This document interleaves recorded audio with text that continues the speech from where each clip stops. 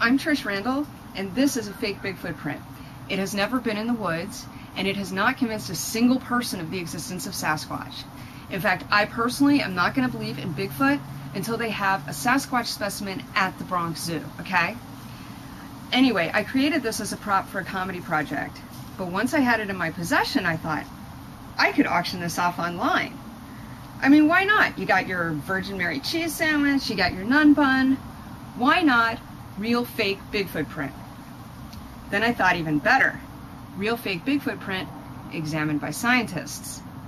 And obviously I have a camera, so why not real fake Bigfoot print examined by scientists, the true story?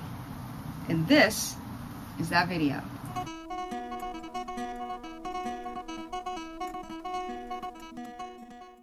I've had a chance to examine this. This is really the ultimate in the fake relic that brings us all together. It smells like a Bigfoot also.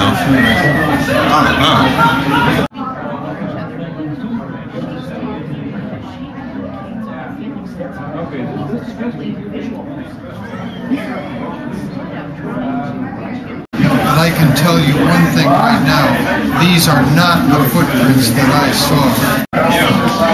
Is this divinity fudge?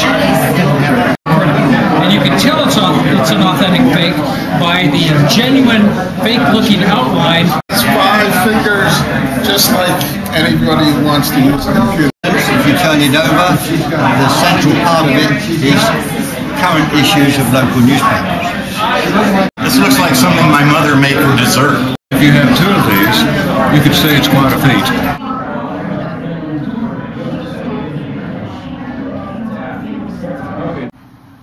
Okay, I'm sure there are some who would wonder why anyone would go to the trouble of maintaining this obviously fragile fake Bigfoot print, gathering up the scientists, producing and posting the video, and listing this item on an online auction. And that is a fair question. What I hope to do is to create the world's first skeptical relic. And by that I mean an object of no intrinsic value, with no practical purpose, that was created with no intention of convincing anyone of anything. Oh, and also for the record, I wanted to show that not every skeptic is a stodgy old relic who doesn't know how to have a good time.